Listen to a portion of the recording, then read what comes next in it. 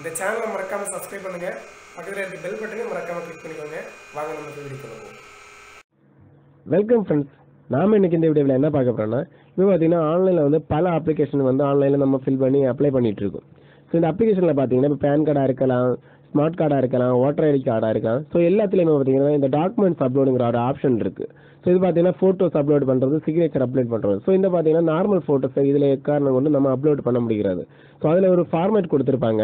இப்போ பார்த்தீங்கன்னா இந்த ஜேபிஜி ஃபார்மேட்டில் வேணும், அதோட அந்த சைஸு வித்து ஹைட் இந்த சென்டிமீட்டர்ஸில் வேணும், அதுக்கப்புறம் பார்த்தீங்கன்னா அதோட கேபி இந்த சைஸுக்கு வேணும்னு ஒரு ஆப்ஷன் கொடுத்துருப்பாங்க. ஸோ அதில் இருந்தால் தான் அந்த டாக்குமெண்ட்டை அப்லோட் பண்ணிருப்பாங்க. ஸோ இப்போ பார்த்தீங்கன்னா இது ஒரு சிக்னேச்சர் பார்த்தீங்கன்னா இந்த ஜேபிஜி ஃபார்மேட்டில் தேவைப்படுதுன்னு சொல்லியிருக்காங்க.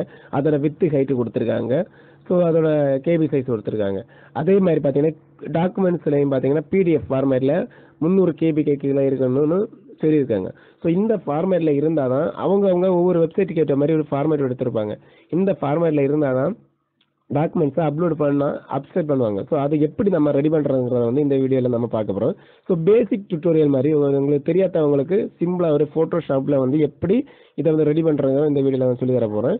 ஸோ முதல்ல பார்த்தீங்கன்னா உங்ககிட்ட இருக்க ஃபோட்டோஷாப்புங்கிற ஒரு சாஃப்ட்வேர் இருக்கும்னு நினைக்கிறேன், எல்லாரும் மேக்ஸிமம் வச்சுருப்பீங்க. அதில் வந்து எடுத்துட்டு ஓப்பனுங்கிற, அதாவது நீங்கள் ஏற்கனவே வந்து பார்த்தீங்கன்னா உங்கள் ஃபோட்டோவை சிக்னேச்சரையும் வந்து ஸ்கேன் பண்ணி வச்சுருப்பீங்க. அதாவது உங்கள் ஃபோட்டோவும் சிக்னேச்சர், அதாவது ஒரு பேப்பரில் சிக்னேச்சரையும் எழுதி அதில் ஒரு ஃபோட்டோ எடுத்து ஏற்கனவே ஸ்கேன் பண்ணி வச்சுக்கோங்க. இதுக்காகவே இந்த ஆன்லைன் அப்ளிகேஷன் இதை வந்து பார்த்தீங்கன்னா எப்போ வேணாலும் நீங்கள் யூஸ் பண்ணிக்கலாம். எடுத்ததுக்கப்புறம் ஃபைலில் போய் இதை ஸ்டோர் பண்ணி வச்சுருக்க பிளேஸில் எடுத்துட்டு ஓப்பன் பண்ணிக்கோங்க. ஓப்பன் பண்ணதுக்கப்புறம் நீங்கள் வந்து அதை ஜூம் பண்ணி வச்சுக்கோங்க. வச்சுட்டு ஃபைலில் போயிட்டு நியூ ப்ராஜெக்ட், அதாவது நியூன்னு ஒரு ஆப்ஷன் இருக்கும் ஃபைலில். அதை வந்து நியூவை கிளிக் பண்ண உடனே பார்த்தீங்கன்னா ஒரு பேஜ் ஓப்பன் ஆகிரும். ஸோ இதில் பார்த்தீங்கன்னா வித்து ஹைட்டு, இது நாங்கள் கொஞ்சம் அட்வான்ஸ் ஆப்ஷன் யூஸ் பண்ணுற வந்து இந்த மாடலில் இருக்குது. பழைய வருஷனுக்கு நீட்டாகவே வந்துடும். இதில் வந்து வித்து ஹைட்டுன்ற 2 ஆப்ஷன் கொடுத்துருப்பாங்க. ஸோ இப்போ வித்து ஹைட்டுன்னா அதில் எப்படி கொடுத்துருப்பாங்கன்னு நான் காமிக்கிறேன். இப்போ பார்த்தீங்கன்னா அந்த பேன் கார்டு ஆப்ஷனில் பார்த்தீங்கன்னா கொடுத்துருக்காங்க 3.5ங்கிறது ஹைட்டு, 2.5ங்கிறது வித்து அகலம். அதாவது ஃபஸ்ட்டு எப்போதுமே ஹைட்டு தான் கொடுத்துருப்பாங்க, ரெண்டாவது எப்போதுமே வித்து கொடுத்துருப்பாங்க. அதே மாதிரி தான் நெக்ஸ்ட் சிக்னேச்சர் பார்த்தீங்கன்னா 2ங்கிறது ஹைட்டு, 4.5ங்கிறது வித்து. எல்லா இதில் என்ன பார்த்தீங்கன்னா ஃபஸ்ட்டு ஹைட்டு கொடுத்துருப்பாங்க, செகண்டு வித்து கொடுத்துருவாங்க. ஸோ அதே சேம் ப்ரொசீஜரில் தான் அந்த ஹைட்டு வித்துங்கிற இடத்துல வந்து கொடுக்கணும். ஸோ ஃபஸ்ட்டு அவங்க வந்து ஹைட்டு கொடுத்துருவாங்க, சாரி செகண்டு தான் வித்து கொடுத்துருந்தாங்க. ஸோ அந்த வித்தை வந்து அகலத்தை வந்து எழுதுங்க. அடுத்து ஃபஸ்ட்டு ஹைட்டு கொடுத்துருங்க, 3.5 ஹைட்டு கொடுத்துருந்தாங்க, அதை கொடுத்துக்கோங்க. கொடுத்ததுக்கப்புறம் சென்டிமீட்டர் அந்த பாக்ஸை கிளிக் பண்ணி பிக்சல் சென்டிமீட்டர் அந்த மாதிரி ஆப்ஷன் இருக்குது. ஸோ அதில் வந்து சென்டிமீட்டர் தான் கேட்டிருந்தாங்க, சிஎம்சிஎஸ்ன்னு கொடுத்துருக்காங்க. ஸோ அதில் சென்டிமீட்டர் கிளிக் பண்ணிக்கோங்க. ஸோ சம் ஃபோட்டோவில் பார்த்தீங்கன்னா பிக்சல் கொடுத்துருப்பாங்க. ஸோ பிக்சல் கொடுத்துருக்க இடத்துல நீங்கள் பிக்சல் போடணும். சென்டிமீட்டர் இருக்க இடத்துல சென்டிமீட்டர் கொடுத்துட்டு நீங்கள் வந்து பார்த்தீங்கன்னா கீழே கிரியேட்டுங்கிற ஆப்ஷன் இருக்குது, கிரியேட்லன்னா ஓகேன்னு இருக்கும். ஸோ அதை கிளிக் பண்ணணும்னு நார்மலாக ஒரு நியூ பேஜ் ஓப்பன் ஆயிடும். ஓப்பன் ஆனதுக்கு அப்புறம் பார்த்தீங்கன்னா நீங்கள் ஆல்ரெடி வந்து ஸ்கேன் பண்ணி வச்சுருக்கீங்க அந்த பிடிஎஃப் சைஸ் ஃபைலுக்கு போங்க. ஃபைலுக்கு போனோன்னு பார்த்தீங்கன்னா அதில் வந்து பார்த்தீங்கன்னா ஜஸ்ட் இது ஸ்கேன் பண்ண மெத்தடில் பார்த்தீங்கன்னா இதில் ஒரு சின்ன டெக்னிக்கல் விஷயம் இருக்குது. பார்த்தீங்கன்னா இது பிடிஎஃப் ஃபார்மேட்டில் இருக்குது. பார்த்தீங்கன்னா இதோட லேயர்ஸ் வந்து மூணு இருக்கும். ஸோ இது பார்த்தீங்கன்னா ஆல்ரெடி எல்லாத்துலேயுமே இந்த மாதிரி இருக்குன்னு இல்லை. பார்த்தீங்கன்னா ஃபஸ்ட் லேயர் வந்து ஃபோட்டோவில் இருக்குது, செகண்ட் லேயர் வந்து பார்த்தீங்கன்னா சிக்னேச்சரில் இருக்குது, மூணாவது வந்து பேக்ரவுண்ட் இருக்குது. ஸோ இது வந்து பார்த்தீங்கன்னா ஆட்டோமேட்டிக்கலி வந்து இதில் போட்டு பிடிஎஃப்பில் இந்த ஃபோட்டோஷாப்பில் போட்டு இது பண்ண பிடிஎஃப் ஆக்குனதால இந்த ஃபார்மேட்டில் இருக்குது. ஸோ எல்லாமே இந்த மாதிரி இருக்குது. சிலது வந்து பார்த்தீங்கன்னா டேரெக்டாக ஒரே ஃப்ரேமில் இருக்குது. ஸோ இப்போ பார்த்தீங்கன்னா இந்த மாதிரி இருந்துச்சுன்னா நீங்கள் வந்து ஜஸ்ட் லேயர் அந்த ஃபோட்டோக்குள்ள லேயரை கிளிக் பண்ணிவிட்டு சைடில் வந்து பார்த்தீங்கன்னா ஒரு ரெட் ஆங்குலர் இருக்குது, ஸ்கொயர் மாதிரி இருக்குது. ஸோ அதை வந்து கிளிக் பண்ணிவிட்டு அதை ஒரு கார்னரில் பிடிச்சி இழுத்து கரெக்டாக அந்த ஃபோட்டோக்கு சைஸுக்கு வந்து கார்னரில் பிடிச்சி இழுத்து வச்சுட்டு நீங்கள் வந்து அந்த பார்த்தீங்கன்னா தெரியும் ஒரு பாக்ஸ் சைஸ் இருக்கும், பாக்ஸ் இருக்குது ஸ்டார்டிங்கில், அதாவது 2வது ஐக்கான், அது அந்த சைடில் 2வது ஐக்கான், அதை வந்து அதை கரெக்டாக ஃபோட்டோ ஃப்ரேமுக்கு ஏற்ற மாதிரி ஃபிக்ஸ் பண்ணி எடுத்துகிட்டு எடிட்டில் போய் காப்பிங்கிறத கொடுத்துட்டு நெக்ஸ்ட்டு போய், அதாவது எடிட்டில் போய் காப்பின்னு ஒரு ஆப்ஷன் இருக்கும், கொடுத்துட்டு நெக்ஸ்ட் பேஜில் போய் அதில் வந்து அந்த காலத்தில் போய் பேஸ்ட்டுங்கிற ஆப்ஷனை கொடுத்துடணும். மறுபடியும் எடிட்டில் போய் பேஸ்ட்டுங்கிற ஆப்ஷன் கொடுத்துட்டு Ctrl+T, அதாவது கண்ட்ரோலை ப்ரெஸ் பண்ணிட்டு டீயை ப்ரெஸ் பண்ண உடனே இந்த மாதிரி ஒரு ரெக்டாங்குலர் வரும். ஸோ அந்த ரெக்டாங்குலர் வந்து பார்த்தீங்கன்னா இதே மாதிரி ஒரு கார்னரை பிடிச்சி சைஸை வந்து ரெடியூஸ் பண்ணுற மாதிரி இருக்கும். பார்த்தீங்கன்னா Ctrl+T கொடுத்தோடனே இந்த மாதிரி சைஸை ரெடியூஸ் பண்ணுற ஆப்ஷன் வரும். கொடுத்ததுக்கப்புறம் அந்த பேஜில் ஃபுல்லாட்டே அந்த ஃபோட்டோவை வந்து அப்ளை பண்ணிக்கோங்க. சைடு பிடிச்சி எடுத்து அதுக்கேற்ற மாதிரி கரெக்டாக வந்து அப்ளை பண்ணிவிட்டு சேவஸ் கொடுக்கணும். ஃபைலில் போய் சேவஸ் கொடுக்கணும். சேவஸ் கொடுத்துட்டு ஒரு நெய்மை கொடுத்துட்டு கீழே பார்த்தீங்கன்னா கொஞ்சம் ஆப்ஷன் கொடுத்துருப்பாங்க. ஃபோட்டோஷாப்புங்கிற ஆப்ஷன் நிறைய ஆப்ஷன். அதில் பார்த்தீங்கன்னா ஜேபிஇஜின்னு ஒரு ஆப்ஷன் இருக்குது. ஜேபிஇஜின்னு ஒரு ஆப்ஷன் இருக்கும். ஸோ அதில் வந்து அந்த ஃபார்மேட் தான் அவங்க கேட்டிருந்தாங்க. ஸோ அதை கிளிக் பண்ணிவிட்டு இந்த ஃபோட்டோவுக்கு ஒரு நெய்மு கொடுத்துவாங்க. நெய்மு கொடுத்து நீங்கள் சேவ்ங்கிற ஆப்ஷன் கீழே இருக்கும். சேவ் கொடுத்தீங்கன்னா இந்த ஃபோட்டோஸ் வந்து ஆட்டோமேட்டிக்கலி இந்த மாதிரி ஒரு ஆப்ஷன் இருக்கும். அதில் வந்து ஓகே கொடுத்தா போதும். அதாவது அதோட ஃபிக்ஸட் குவான்டிட்டி கேட்கும். நீங்கள் டேரெக்டாக ஓகே கொடுத்தாலே போதும். ஆட்டோமேட்டிக் பார்த்தீங்கன்னா நீங்கள் எங்கே சேவ் பண்ணியிருக்கீங்களோ அங்கே வந்து சேவ் ஆயிடும். எந்த ஃபோல்டரில் நீங்கள் சேவ் பண்ணீங்களோ அந்த ஃபோல்டரில் வந்து இது சேவ் ஆயிடும். இப்போ பார்த்தீங்கன்னா உங்களுக்கு காமிக்கிறேன். இப்போ பார்த்தீங்கன்னா இந்த ஃபோட்டோஸ் வந்து நான் சேவ் பண்ண மெத்தடுக்கு வந்து சேவ் ஆயிருச்சு.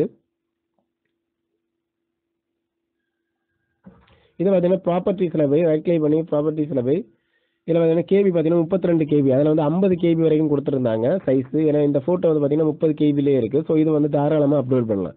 இப்போ உங்களுக்கு சிம்பிளாக இந்த ஃபோட்டோ எப்படி அதே சைஸுக்கு மாத்திரன்னு தெரிஞ்சிருக்கும். இதே மாதிரி பார்த்தீங்கன்னா நெக்ஸ்ட்டு பார்த்தீங்கன்னா உங்களோட சிக்னேச்சர் சேம் மெத்தட் தான். சிக்னேச்சர் சேம் மெத்தட்லாம் ஃபஸ்ட்டு வந்து பார்த்தீங்கன்னா லேயரை பார்த்துக்கோங்க. லேயரை பார்த்துட்டு ஃபைலில் போய் நியூ கொடுத்துக்கோங்க. நியூ கொடுத்தோன்னே இந்த மாதிரி ஆப்ஷன் வரும். வித்து ஹைட் வரும். ஃபஸ்ட்டு வந்து வித் உங்கள் அகலம் அதில் கொடுத்துருப்பாங்க. அது செகண்டில் தான் கொடுத்துருப்பாங்க. அதில் வந்து 4.5 கொடுத்துருந்தாங்க. அதை கொடுத்துவாங்க. நெக்ஸ்ட்டு பார்த்தீங்கன்னா சென்டிமீட்டர், இந்த சென்டிமீட்டர் சைஸில் தான் கொடுத்துருந்தாங்க. அதுக்கப்புறம் பார்த்தீங்கன்னா ஹைட் வந்து இது ராங். ஃபஸ்ட்டு பார்த்தீங்கன்னா நியூ கிளிக் பண்ணிக்கோங்க. கிளிக் பண்ணதுக்கப்புறம் ஃபஸ்ட்டு வந்து சென்டிமீட்டர் கொடுத்துவோங்க.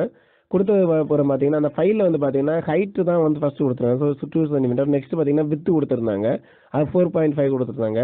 கொடுத்ததுக்கப்புறம் ஓகே கொடுத்தோம். இப்போ பார்த்தீங்கன்னா சிக்னேச்சர் வந்து சைஸ் அதுக்கேற்ற சைஸ் வந்துருச்சு.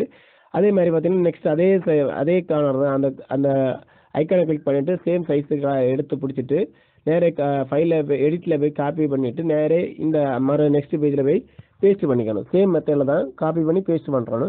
பேஸ்ட் பண்ணதுக்கப்புறம் பார்த்தீங்கன்னா அதே சைஸுக்கு Ctrl+T கொடுத்துட்டு அதோட சைஸுக்கு இதை இழுத்து ஃபிக்ஸ் பண்ணிக்கணும். ஃபிக்ஸ் பண்ணிவிட்டு ஃபைலில் போய் சேவஸ் கொடுத்துட்டு சேம் மெத்தட் தான் பழைய மாதிரி சேவஸில் நெய்ம் கொடுத்துட்டு ஜேபிஜே ஃபார்மேட்டில் ரெடி பண்ணிவிட்டு அதை சேவ் பண்ணிக்கணும். போன ஃபோட்டோ என்ன மாதிரி பண்ணமோ சேம் மெத்தடில் தான் சேவஸ் கொடுத்துட்டு அதுக்கேற்ற மாதிரி பண்ணிக்கணும். ஸோ இதில் வரல. ஏற்கனவே நான் அந்த நேமுக்கு வந்து சேவ் பண்ணிட்டதுனால எனக்கு சின்ன ஒரு எரர் காமிக்குது கொஞ்சம் அட்வான்ஸ் ஆப்ஷனில். ஸோ இது வந்து இந்த மெத்தடில் வந்து பண்ணிக்கலாம்.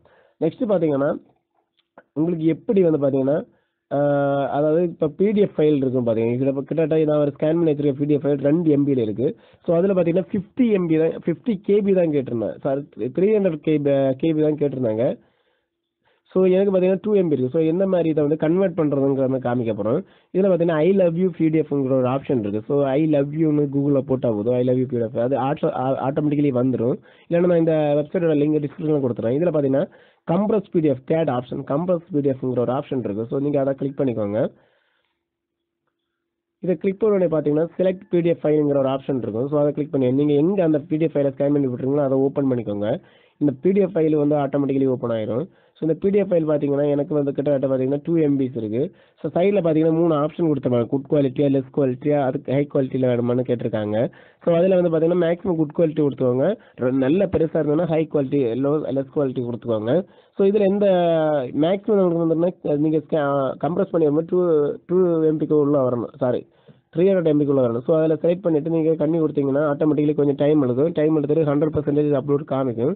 காமிச்ச உடனே பார்த்தீங்கன்னா நெக்ஸ்ட் பேஜுக்கு போயிடும். நெக்ஸ்ட் பேஜ் போய் கம்ப்ரஸிங் ஆகும். அது அப்லோட் ஆனோடனே பார்த்தீங்கன்னா இப்போ பார்த்தீங்கன்னா எனக்கு வந்து அது 2.3 MBலேருந்து 9.40 KBக்கு வந்திருக்கு. பார்த்தீங்கன்னா தெரியும் 2.38 MBலேருந்து 9.40 KBக்கு வந்திருக்கு. நெக்ஸ்ட் பார்த்தீங்கன்னா டவுன்லோடு கம்ப்ரஸ் பிடிஎஃப்ங்கிற மேலே ஒரு ஆப்ஷன் இருக்குது. அதை கிளிக் பண்ணிக்கோங்க. கிளிக் பண்ணோடனே பார்த்தீங்கன்னா எனக்கு அந்த ஃபைல் வந்து டவுன்லோட் ஆகிடும். எனக்கு வந்து 300 KB கேட்டிருந்தாங்க. பட் எனக்கு பார்த்தீங்கன்னா 9 KBக்குள்ளே கன்வெர்ட் ஆகி வந்துடுச்சு. ஸோ அதை பார்த்தீங்கன்னா ஃபைலில் ஓப்பன் பண்ணி அது எந்த ஃபோல்டரில் இருக்குங்கிறத பார்த்து ஓப்பன் பண்ணிக்கிட்டாலே போதும். ஓப்பன் பண்ணி பார்த்தீங்கன்னா அதோட கேபி சைஸ் பார்த்தீங்கன்னா 940 ப்ராப்பர்ட்டிஸை போய் செக் பண்ண அப்புறம் 940 வந்திருக்கு. ஸோ இப்போ பார்த்தீங்கன்னா எனக்கு இது தாராளமாக வந்து இந்த 3 ஃபோட்டோஸ் அதாவது பிடிஎஃப் ஃபோட்டோஸு அதை ஸ்கேன் பண்ணதெல்லாம் அப்லோட் பண்ணிக்கலாம். ஓகே ஃப்ரெண்ட்ஸ், இந்த வீடியோ உங்களுக்கு ரொம்ப ஹெல்ப்ஃபுல்லாக இருந்திருக்குன்னு நினைக்கிறேன். இதே மெத்தடில் தான் வந்து பேசிக்காக பண்ணலாம்.